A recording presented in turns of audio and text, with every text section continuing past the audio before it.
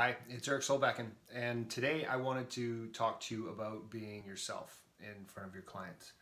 I had a coaching client of mine really not exposing himself to his clients because he was afraid that what his clients would think of him if they knew, more about him personally. He thought he had to put on the corporate, look, the suit, the tie, and be really professional.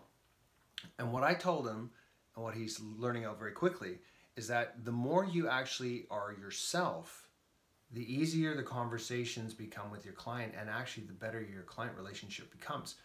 So, I've shared once before how I used to play in a heavy metal band, and I made that very open and honest to my clients, and it created an amazing relationship with them.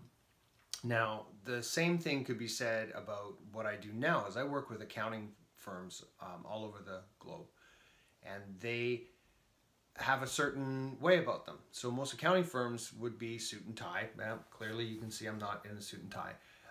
They also would probably be working with somebody who has a bunch of books in the background. And as you can see in my background, you've actually got a lot of electric guitars.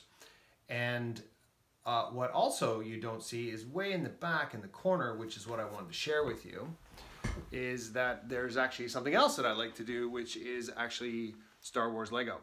And I actually made a point of not hiding this when I'm on my camera talking to people, because I want them to know who I am. I want them to get to know the real Eric. See, this is where I'm talking to people on Zoom and having my meetings with my clients.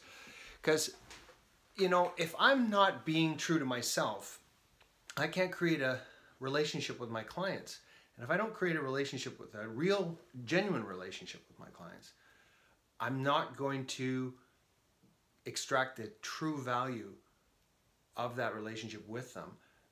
The closer you are with somebody, the more they trust you. And I've shared before where sometimes mistakes happen. Well, the closer you are with a client, if a mistake happens, they let it go. And also, you get to learn more about them. And when you have an open relationship within you and you can get to know who they truly are, you find out where their emotional drivers are, and you can provide real value.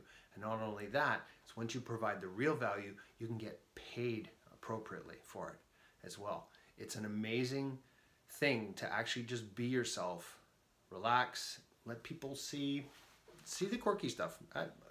I love Star Wars Lego. I can't hide that anymore. That's who I am. I like heavy metal music and I like Star Wars Lego. So be it. Those who resonate with that, I'll work with them. Those that don't and think it's not professional enough, well then obviously they're not somebody I should be working with. And I'm okay with that now, because I know that it's better to be open and honest and be who you are than to pretend to be somebody you're not. So I'm Eric Solbakken. Wherever you're watching this, please leave a comment. Give me a thumbs up, thumb down. I'd love to hear what you have to say. And stay tuned for more success tips to come.